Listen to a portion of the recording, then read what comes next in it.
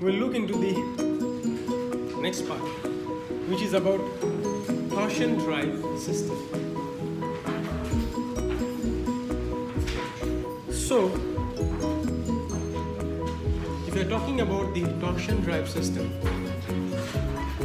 what exactly this entire system is made of? And in this specific case, we are looking at the torsion drive system as installed in the flap system. So we'll try to look into that. So this torsion drive system, as I mentioned, is included in the flap system. And flap, if I need to move the flap, I can move the flap either by hydraulic means, and if the hydraulic fails, as part of the failsafe feature, I can allow the flap to move by electrical means as well. Now, whether we are operating the flap by using hydraulic means or by using the electrical means, the speed would be very high, and you are required to reduce the speed. And if you are required to reduce the speed, that means it must also include the gear train. So we'll be having the gear train as well. And it must also include the actuator. Now if we are using the actuator and the movement of the actuator is linear movement and the movement of the flap is angular, isn't it? So we require some provision to convert this linear motion into the angular motion so that the flap can have angular travel. And that is being done by the use of the torque tube. So the torsion drive system must also include the torque tube. Once we move the flap, we must also know that the flap has traveled to a certain degree, and the pilot must know that as well. And if the flap has traveled to a certain degree, it must rest at that position as well. The torsion drive system must include the provision of locking. It must also include the provision of notifying the pilot that the flap indeed traveled to the selected position, whatever the pilot selected. So this provision of transmitting the position and letting the pilot know regarding the exact angular travel of the flap is also part of the torsion drive system. What else could be the part of the torsion drive system? It must also include, because we are referring to flap, so it must also include so this system must also have the flap screw mechanism. So that means if you are referring to the torsion drive system, we need to study the individual components which are part of the torsion drive system. And this entire flap is moving over the flap track, so it must also include the flap track.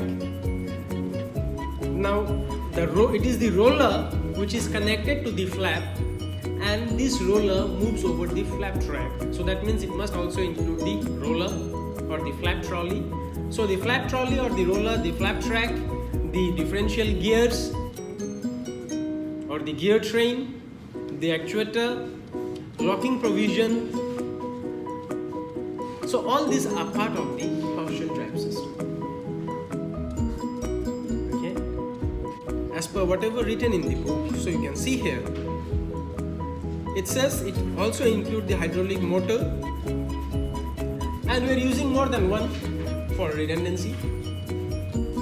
If two hydraulic motor are used, they are connected by the same gearbox to reduce the speed, to change the direction. Now how the operation will be controlled? If I need to operate the torsion drive system, as we are referring this in terms of the flap, so I need the flap selector lever. So once I am operating the flap selector lever, so that is the first thing I am going to do, operate the flap selector lever. So operation is gained controlled by the selector handle in the flight deck. Now this drive is transmitted from the motor or the gearbox to each of the flap system by a system of torque tube running along the trailing edge. So whatever I have discussed before. Regarding the joints, we have got individual components, shaft and each of these components. Now they are joint.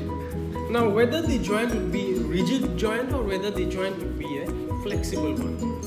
If I got a flexible joint, then probably it is much better because the flap can have some misalignment. And if there is some misalignment in the flap, that needs to be taken care of. And how this can be taken care of? If the joint is a flexible and not a very rigid joint. Because the flap can have misalignment in any of the degree of movement. It could have misalignment either in this direction or in this direction. So whatever the situation might be. So depending, because it can have misalignment in this or as well as this. So if I have the joint which can take care of this misalignment or this misalignment, so that means the joint need to be a universal joint. So the attachment would be universal joint. And not just the universal joint, even the attachment would also include the sleeve which is serrated. Serrations are provided. Serrations means some rough edges, and these are done to take care of this misalignment. Now what about the gears? Because we are having these gear trains, we are having the gearboxes. Now quite natural, we don't want the engagement and the disengagement of the gear to be very rapid. We want very smooth movement. And if you want very smooth movement without too much of noise, so the best option would be if we use the bevel gear. So we will be using the bevel gear in the gear train. We will also have intermediate gearbox. What for we would require the intermediate gearbox? Because the outboard flap travel and the inboard flap travel would be different. The outboard one need less degree of movement compared to the inboard one. So for this variation, we require a different gear mechanism so that the outboard flap moves by a lesser degree compared to the inboard flap. So we'll have the intermediate gearbox.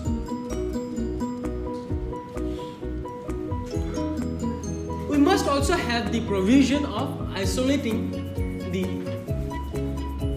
outboard flap system from the inboard flap system. So that means the isolation valve must also be the part of the torsion drive system.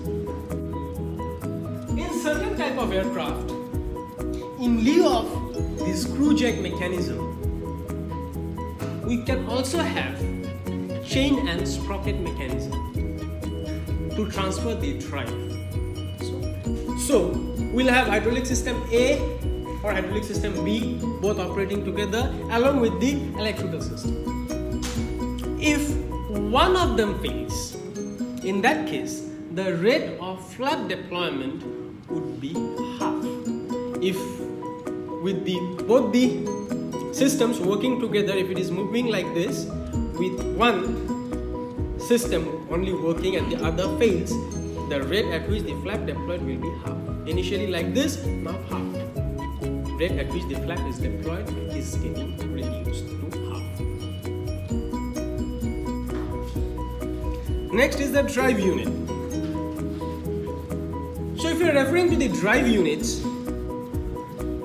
so what could be the part of the drive unit? So anything which is driving. So what are the things that are driving the flap in this case? It is the gear train, quite naturally. It is the actuator, quite naturally. What else? The flap jack, that is also part of the drive unit. the trolleys which is supporting the flap and allowing the flap to move along the flap track, even that also is part of the drive unit.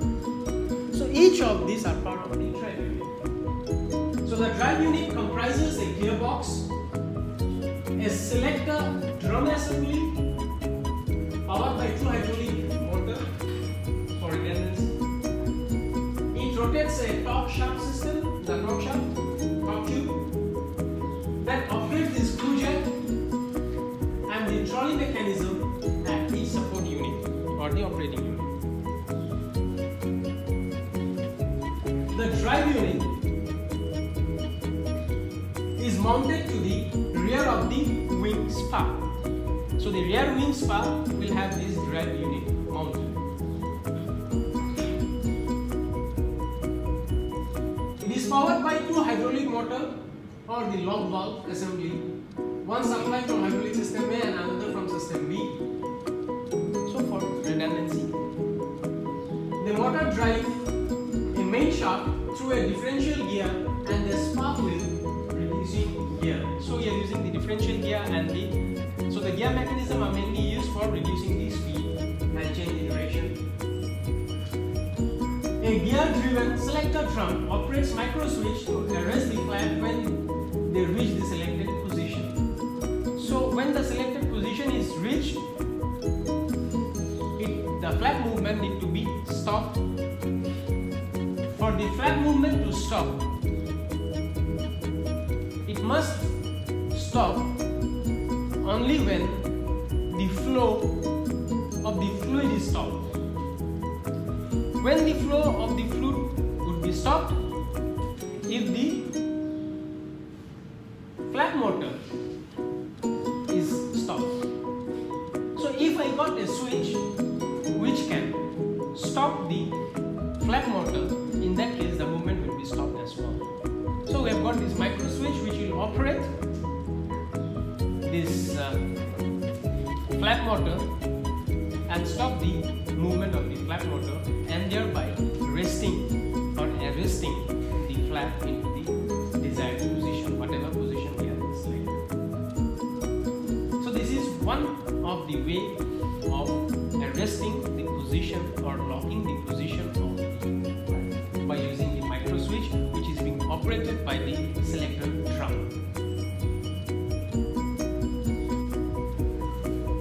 Flap transmission, how the flap movement is getting transmitted. The flap trolley are connected to each screw shaft and are engaged using bearing type rollers to the flap trolley tracks machined into the flap track structure.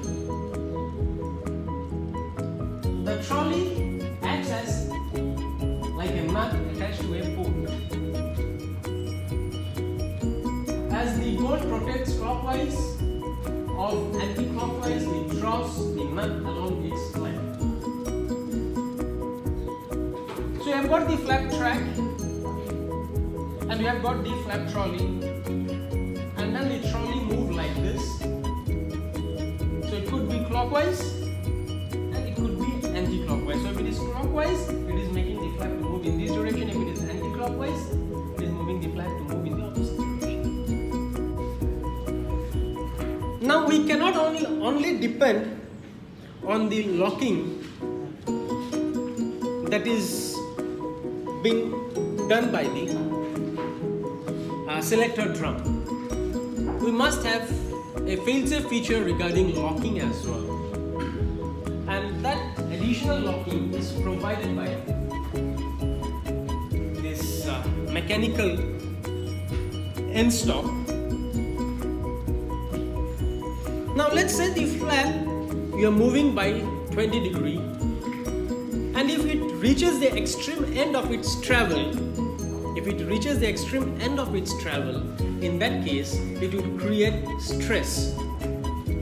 We don't want the flap to move to the extreme end of its travel. Okay?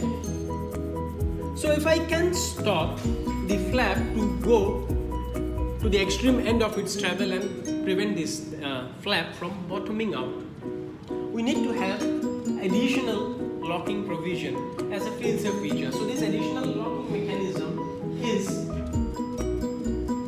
at this end. So for safety, a mechanical end stop ensure that the flap trolley stops at the end of the screw thread. So the screw thread they are referring to is the flap jack screw. Next, the hydraulic system. For redundancy, we'll have more than one hydraulic supply.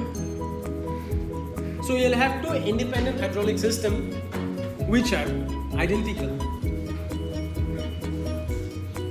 So hydraulic pressure is applied to the flap selector lever via the flow control valve and isolating valve. We require the flow control valve to control the rate of movement of the flap. We don't want the flap to move abruptly. We want the flap to move smoothly, and that is why we need to have the flow control valve that will control the flow of the hydraulic fluid to the actuator. And then we must have the isolating valve as well to isolate outboard flap from the inboard flap. So whenever we select the hydraulic pressure, so the hydraulic fluid will be passed via the flow control valve and the isolating valve. Movement of the flap selector lever, that means the flap lever, whenever you are moving this flap selector lever, it energizes the appropriate solenoid selector valve. So we are operating the selector lever. By operating the selector lever, we are energizing specific selector valve, and that specific selector valve is operated by solenoid. It is a solenoid operating valve, and this would allow the pressurized fluid to pass to the hydraulic motor through the plug valve, and then the fluid would return from the hydraulic motor through the lock valve and flap selector back to the main system. So pressure line and the return. So whenever it is moving to the pressure line, so it is moving through the lock valve. So whenever it needs to return, so again the return will be through the lock valve as well.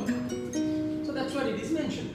So return fluid from the hydraulic motor passes through the lock valve and the flap selector valve back to the main system.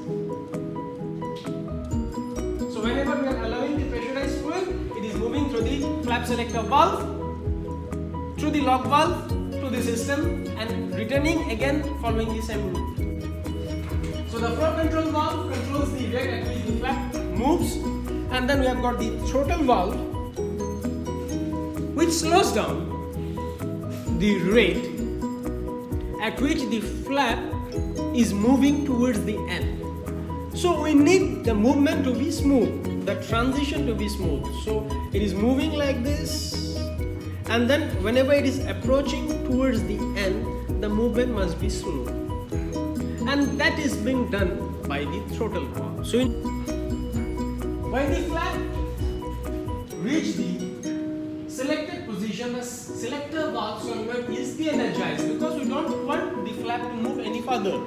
So we need to de-energize the selector valve. So the solenoid selector valve get de-energized once the flap reaches the desired position. And that is done, the de-energizing is done through the operation of the drum, selector drum, micro switch. So, energizing and de-energizing the selector valve, which is solenoid operated, is done by the use of the micro switch, which is operated by the selector drum. So you need to remember this. So what is operating the selector lever? The solenoid operated selector lever, it is the micro switch.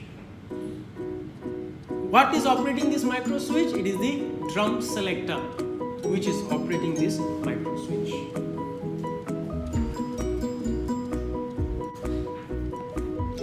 Now the flap control.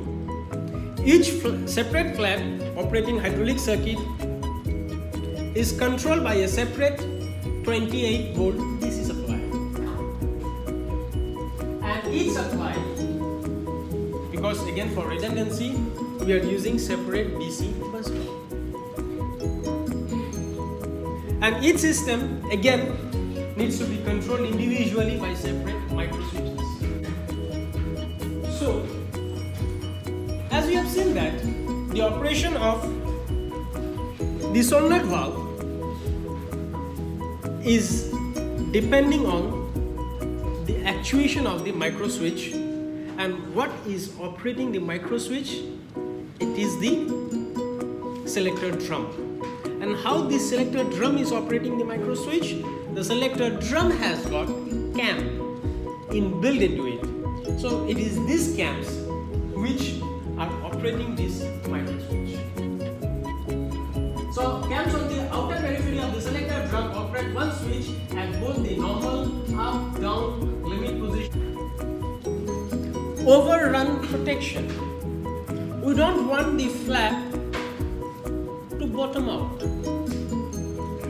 to end the extreme end of its travel. So as a fail-safe feature, we won't only depend on the locking done by the selector drum. Apart from the locking done by the selector drum, we must have additional provision as well, and that additional provision is by means of the flap track. So whenever the flap track or whenever the flap moves to a selected position and before it bottoms out, before it reaches the end of the travel, it makes physical contact with the micro switch built into the structure and thereby stop the movement of the flap beyond that limit. And that's exactly what happens in order to prevent the flap from going beyond its end travel.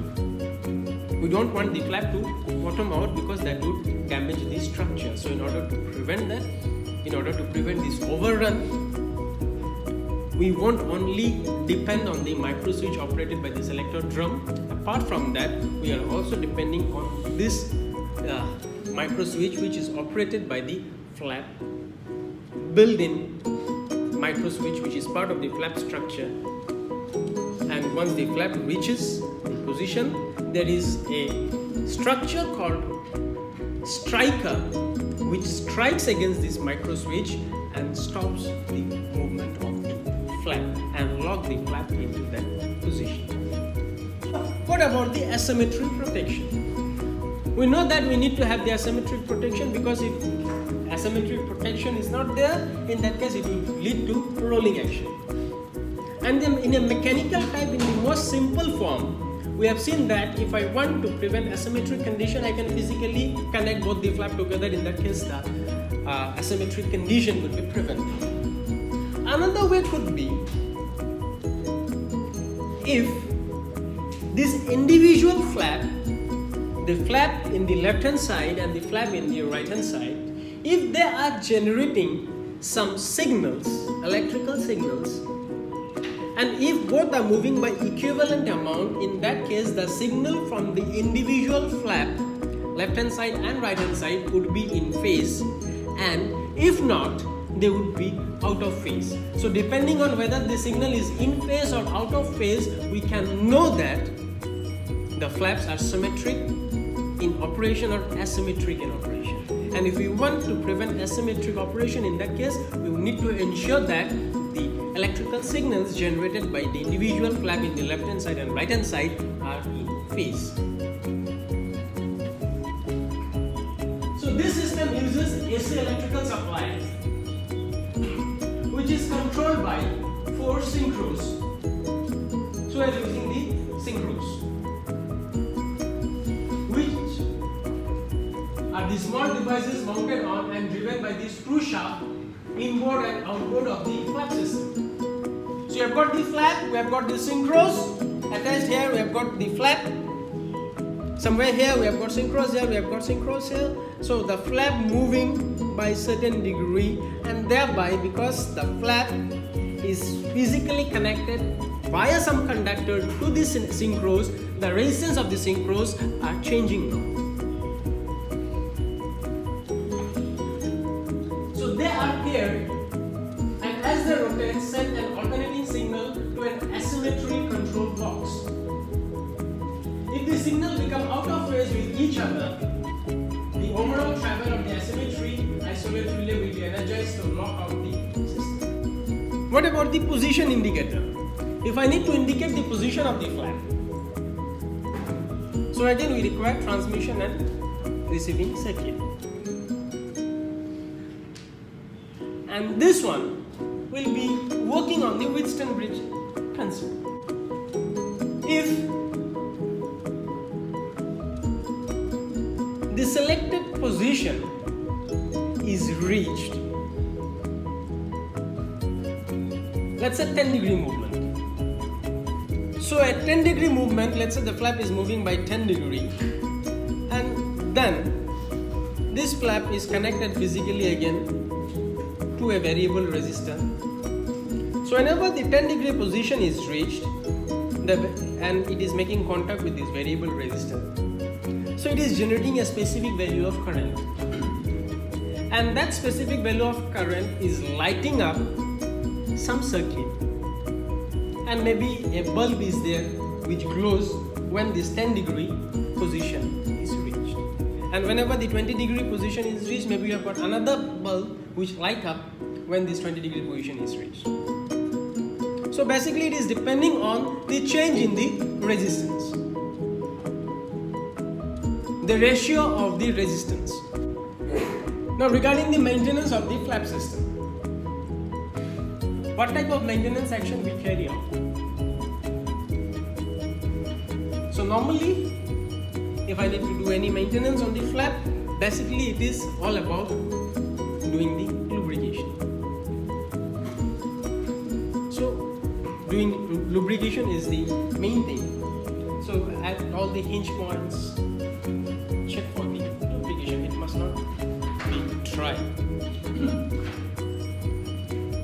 And we generally don't use the normal lubricants in the flap system because the flap we need to operate during takeoff and landing time. And because we are operating the flap during takeoff and landing, that means it is near to the ground. And because it is near to the ground, so it can attract dirt and contaminants. And normal lubricants will hold this and can damage the structure because it will move over and along the lubricants whenever you are operating the flap. So with the grease and everything and with the contaminants settle there, so this thing to bite against each other and ultimately can damage two parts which are meeting against each other because with these contaminants getting trapped in between. So we won't be using the normal lubricants, we'll be using light oil, or sometimes we are using powder form of lubricants. Graphite, powdered graphite also used. So anything which won't hold contaminants. And if you are carrying out any maintenance work on the flap, if we need to do some repair work on the flap, because flap being part of the control system, so we need to carry out rigging of the controls. So anytime you carry out any maintenance work on the flap,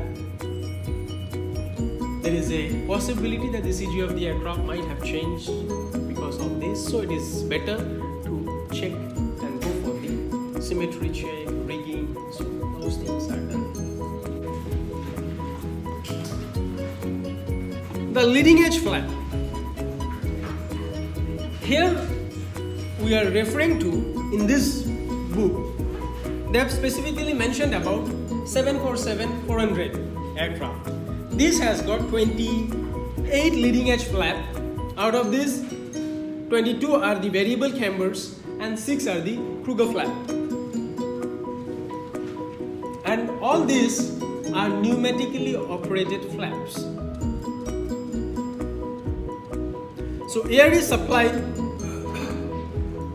to operate this flap, and the air is supplied to the power unit from ducts in the leading edge of the wing. So the leading edge of the wing will have the ducts through which the air will travel, and that will allow the flap to operate. So each drive unit assembly has two motors, one pneumatic and one electrically powered. So we'll have one pneumatic control or powered motor and one electrical powered. Torque developed by this drive unit is supplied to a rotary actuator, and the actuator finally moves the flap. So you have got this motor, either pneumatic motor or electric motor, electrically powered or pneumatically powered motor, and the torque developed by this electrical or pneumatic powered motor is supplied to the rotary actuator, and then this rotary actuator finally moves the leading edge flaps.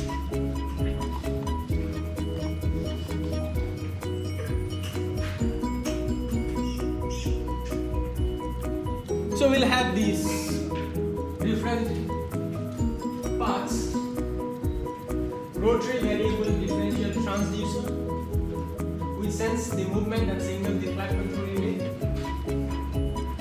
So you can see our rotary variable differential transducer, FCU stands for the flap control unit, the different relays, and then we have got this direction control motor, because sometimes the flap needs to travel downward and sometimes the flap needs to travel upward. So you need to have the direction control as well. So you have got the direction control motor. Position feedback, we need to know the position of the flap, so quite naturally we need to have the position feedback as well. And we have got different relays, and then because this can be operated by electrical means and it can be operated by pneumatic means, so you have got two different provision, electrical operation and the pneumatic operation, as you can see in the block diagram. And we have got these switches, alternate mode, electrical, primary mode, pneumatic or electric. So we'll try to look into this leading edge flap pneumatic drive unit, how it functions and how it looks like. To know and see how it looks like and how it functions, we need to look into this diagram. So we need to understand this diagram properly. If you look into this diagram, you can see we have got some duct here. Then we have got this alternate valve, which in bracket it is written normally open. And then we have got the shut-off valve, where in bracket it is written normally closed. Then we have got something called REG and butterfly valve, so that means regulator and butterfly valve. So regulator will actually operate the butterfly valve. How the butterfly valve got its name? Because the way it operates, flapping action. Then we have got this control valve, which is controlling the rate of movement of the flap. And you can see here the control valve is mechanically connected to this differential at the top of the diagram. So you have got some differential, and the control valve is mechanically connected to the differential. And attached to this control valve are this motor, pneumatic motor in this case. So this motor is operated by pneumatic source. And you can see here the air is being used. That means we are using the pneumatic motor. The air is being used to operate the motor. And then it is leading something to call the brake, disc brake. It's a brake actuator. And then we have got different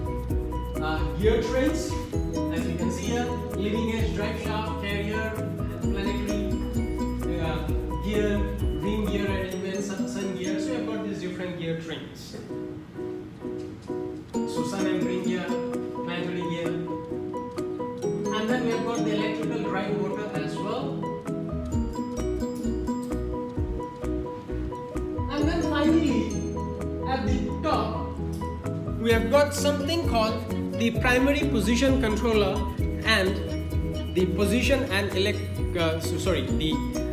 alternate controller. Position indicator and alternate controller. So we have got the primary controller at one end and we have got the alternate controller at the other end. Now for the time being, remember that the primary controller is used for the pneumatic one and the alternate one is used for electrical. If you look into the controller, you can see some nut-like structure. Can you see some nut-like structure? This one. Can you see this? So this nut-like structure can have a translational movement, linear movement, and that is why these are called translating nut. And you can see here something called stop written. So whenever this translating nut make physical contact with this stop, so this is actually acting like a stop. That means it is stopping the flap from moving further. Now, what is allowing this nut, translating nut, to move? You can see here this translating nut is attached to some shaft, isn't it? Correct? And this shaft is attached to this gear train. Yes or no? So what is allowing the gear train to move? It is the air or the electrical supply isn't it? So the gear train is moving, attached to this gear train via some shaft, and is this particular shaft, and this shaft is moving. This shaft is attached to this translating nut, and this translating nut finally is making some physical contact with this stop and thereby arresting or stopping the movement of the flap. Okay. So we'll try to look into the operation. So the pneumatic drive. Initially we'll try to look at the pneumatic drive. The flap lever is used to command the FCU operation. The flap control unit operation is controlled via the flap lever. You're operating the flap lever, and that's how you are actuating the flap control unit. The flap control unit signal now is passed to the directional control motor and the shutoff valve. Now recall the direction control motor. So this is the direction control motor. What for I need the directional control motor? Because I want the flap either to move by this degree, downward or upward. So if it is connected to some motor, the motor needs to be directionally controlled, right? So you have got the direction control motor. And the shutoff valve.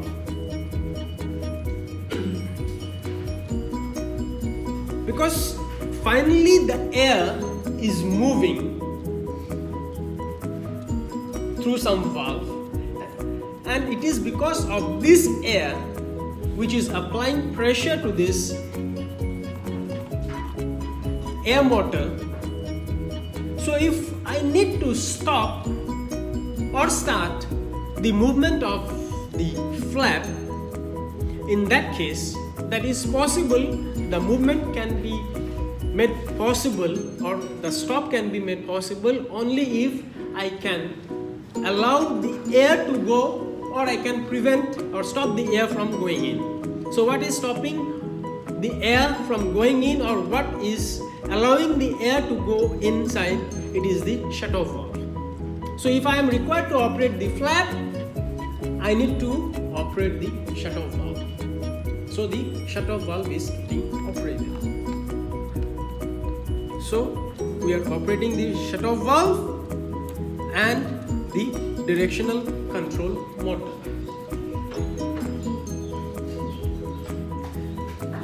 The pneumatic pressure flows from the inlet duct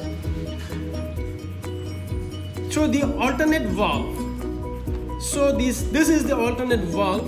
So it is moving through the alternate valve, which is normally open. And then finally it is applying pressure to this shutoff valve, and then the shutoff valve is opening up.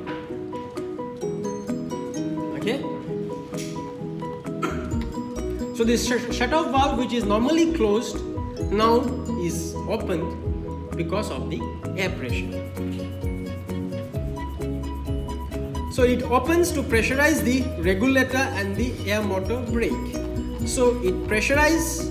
If you look into this diagram again, so now after the air moves from the shutoff valve, this air is pressurizing this regulator and also this control valve. Also from the regulator, because it is operating pressure against the regulator, so this regulator now is forcing the butterfly valve to open up. With the butterfly valve getting opened, so this air now acting against the control valve, and with the shutoff valve open, now air from the shutoff valve move through this line and it is moving into the brake actuator.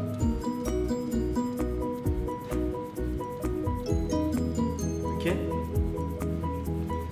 Now this brake actuator, what is the requirement? We want the flap to rest and stay. Now once I want the flap to move, so what is making the flap to stay in one position?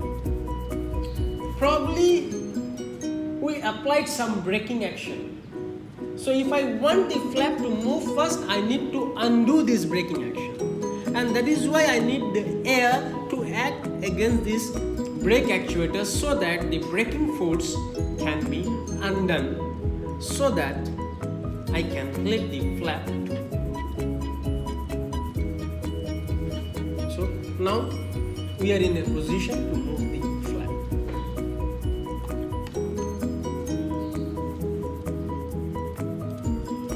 So the pneumatic pressure at the regulator opens the butterfly valve and regulates the pressure to the control valve. Pneumatic pressure at the air motor brake releases the brake, so the brake is getting released. The direction and the speed difference between the direction control motor and the output shaft follow-up gear is sensed at the differential. So if you look again at the diagram, we have got the differential here. So two different forces are acting at the differential. We have got the force from the direction control motor, and then we have got the force from this entire air motor and through this entire gear train follow up and acting against this differential. So two different forces are acting against this differential.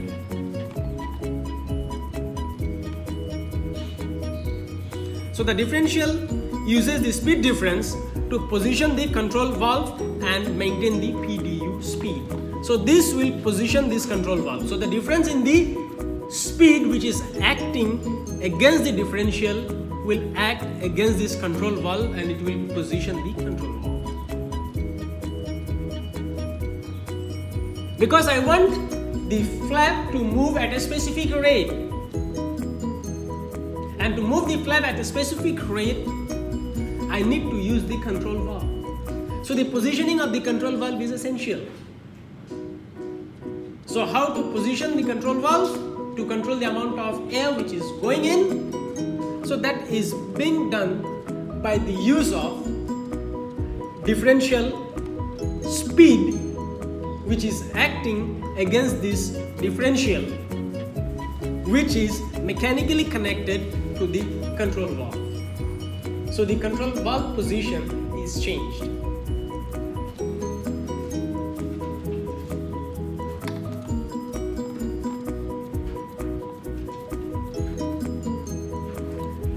The alternate controller position switch,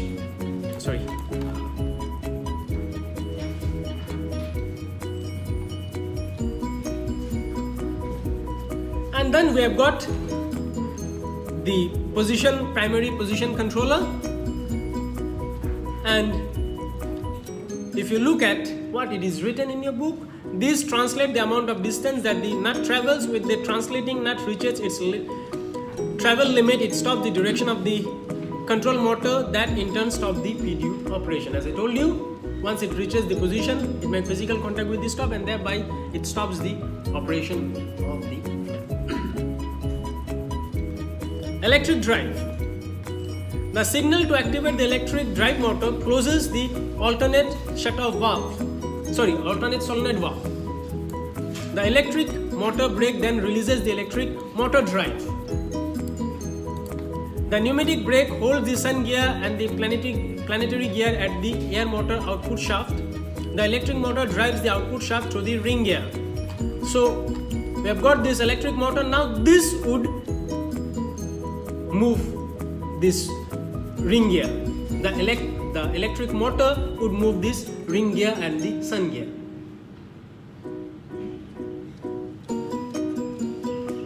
Okay.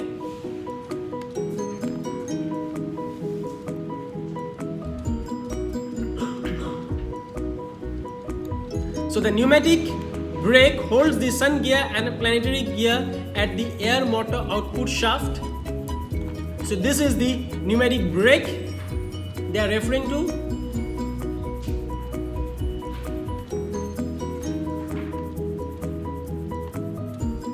So the pneumatic brake holds the sun gear of the planetary gearbox. So you have got the sun gear here. So it holds the sun gear of this entire planetary gear system.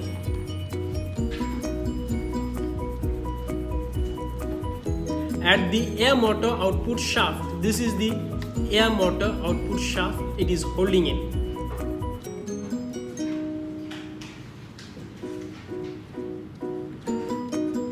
Okay. And the electric motor drives the output shaft through the ring gear of the planetary gear reduction. And now this starts moving the ring gear.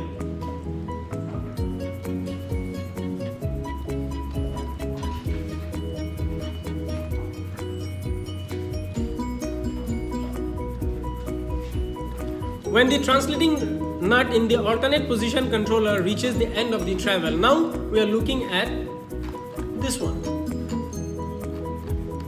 Now the electrical portion, that means we are referring to the second one, the alternate. So this will give the pilot the position and as well as the limit. So if it is pneumatic, we will be looking into the first one, primary position controller, and if you are using the electrical, in that case we will be using the alternate controller. The operating time, if it is pneumatic operation, in that case we would require 9 seconds, and if it is electrical, in that case we would require 90 seconds. So quite natural, you can see with the electrical operation to operate the flap, it requires more time compared to the pneumatic. So Kruger flap, in specifically for 747 we are referring to, they are attached to the inward portion of the wing at the leading edge to increase the low speed flight lift. There are 3 Kruger flaps installed, and the operation of the Kruger flap again by pneumatic means. Whatever pneumatic force we are generating, we need to transfer this force, so definitely we will require some shaft. So we have got the drive shaft. So whatever it is moving, so that is the drive unit.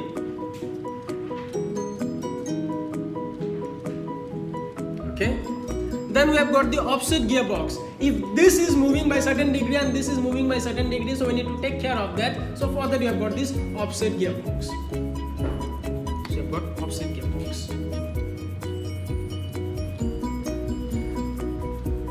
Whenever you are operating the Kruger flap, that time not an issue, but then whenever we are taking it back, retracting it in position, to prevent any drag, we need to have the fairing. So we have got the fairing. Then we have got the rotary actuator.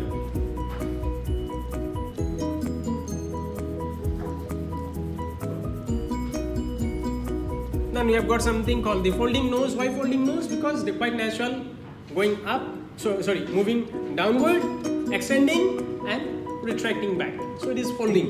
Nose is folding. And this entire thing is in part of this flap panel. So that's it.